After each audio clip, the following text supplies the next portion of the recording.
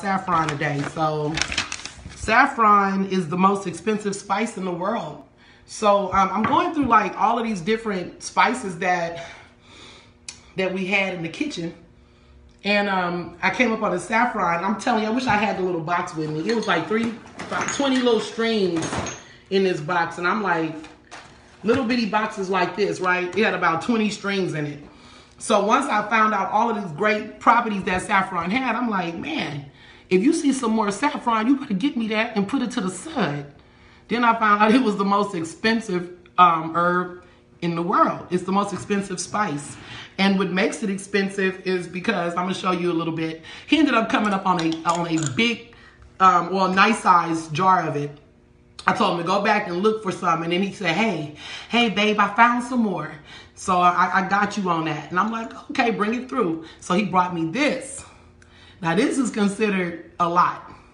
This bottle right here is 14 grams of saffron, and it is anywhere from $75 to $84 or $85.99.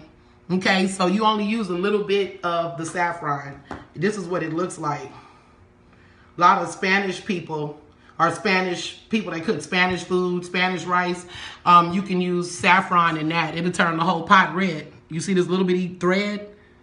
This little thread, that's all you use when you're working with saffron. Just the little threads. So some things call for more threads. Like for instance, for some of the treatments that you use with saffron, it'll be about basically this much, even less than this. That's too much. Like to put in, like, okay, I'm gonna go into the qualities, the properties of it, because you use about like this much, you know, or less, depending on what it is. They're saying that 3 strings of this will turn the whole pot red of saffron.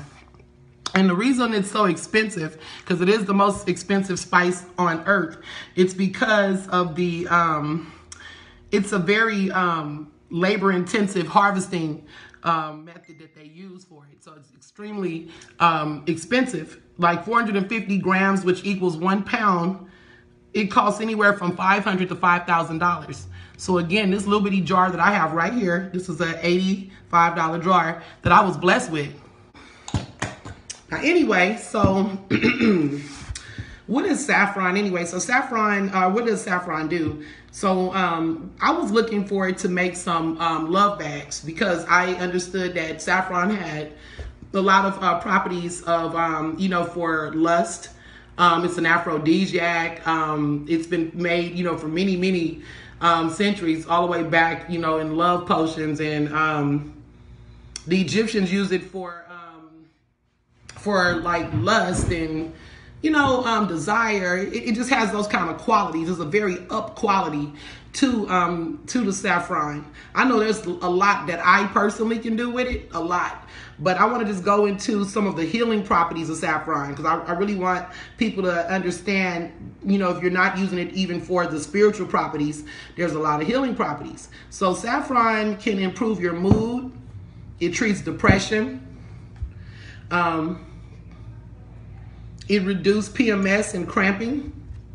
And like I said, it's an aphrodisiac. It helps with sexual dysfunction in men.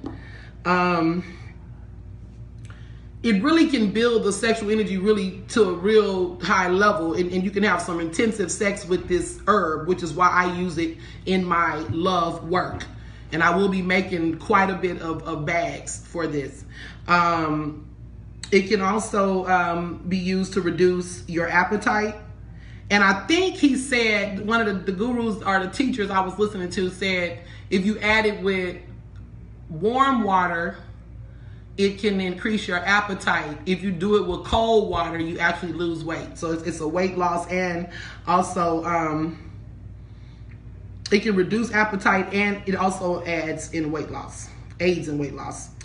It protects the brain cells against progressive damage. That means over time, you know, it does protect the brain cells, which is probably good for some of us weed smokers, because, you know, as we know, it kills our brain cells, but more generate. But this helps also protect the brain cells, so that's actually a good thing. It acts as an antioxidant. It aids in heart disease. It prevents arteries from clogging. It has cancer fighting properties. I mean, I could go on and on with the great things that this root does. It lowers the blood level in sugar, diabetes. It improves your eyesight and blindness and other eye-related conditions that are related to things like macular degenerative, like AMD, and then it's also like it helps with Alzheimer's. So this root does a lot of things on the healing tip. So for some of you that may need some of those qualities, don't sleep on this video. Go back and look at it and get healed. You know, it's a lot of things. You can just add a little bit of it in your food. You can put just some in the food, just a pinch. You don't use a lot of this. You use this very sparingly, the saffron, very sparingly. I'm gonna actually flip the camera around so you can see it better closer.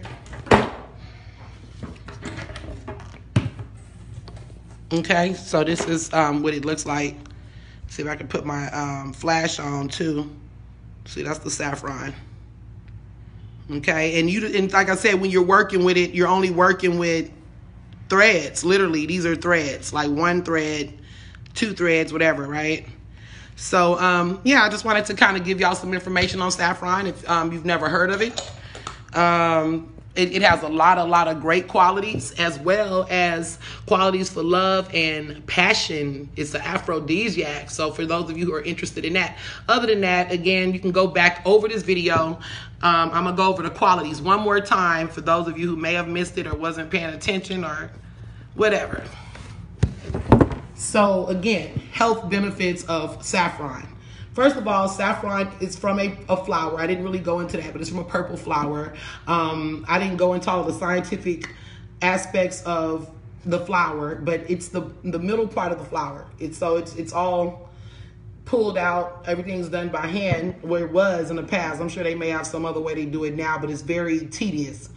It is called the sunshine spice because it has the qualities to aid in depression, to uplift your mood. It's good for,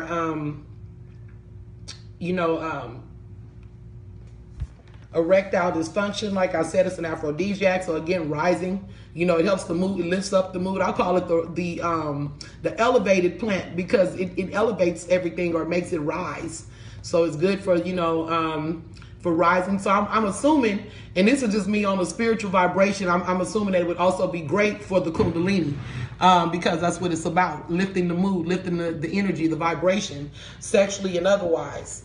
Again, it protects the brain cells against progressive damage. It acts as an antioxidant. It reduces PMS symptoms and cramping. Helps with the declogging or preventing clogging of the arteries. Helps in aids in heart disease. It lowers the blood sugar levels. It improves your eyesight, blindness, and other related conditions, or age-related macular degeneration, which is called AMD, and also Alzheimer's. So it's also good for the mind. This is a very, very spicy and high stimulating root, and it's for stimulating in the mind. I'm gonna say the head. It's a head stimulator because it stimulates the head on your body, and it stimulates the head on your body. So the head up here and the head down there. It's really one of those type of roots though that it just kind of wakes you up. It's alerting, so it turns on passion. It turns on the lust. It turns on the thinking cap. It turns on all of these different things inside of us. It makes the mood good and make you feel irie. So I'm sure it has some type of a calming catnip effect to it as well. But I've tasted it. It has a very pungent taste and smell, But anyway, I'm not going to go on and on about it. That's saffron. So peace, love, and light. Stay tuned. I hope you guys got something out of that video. Ashe.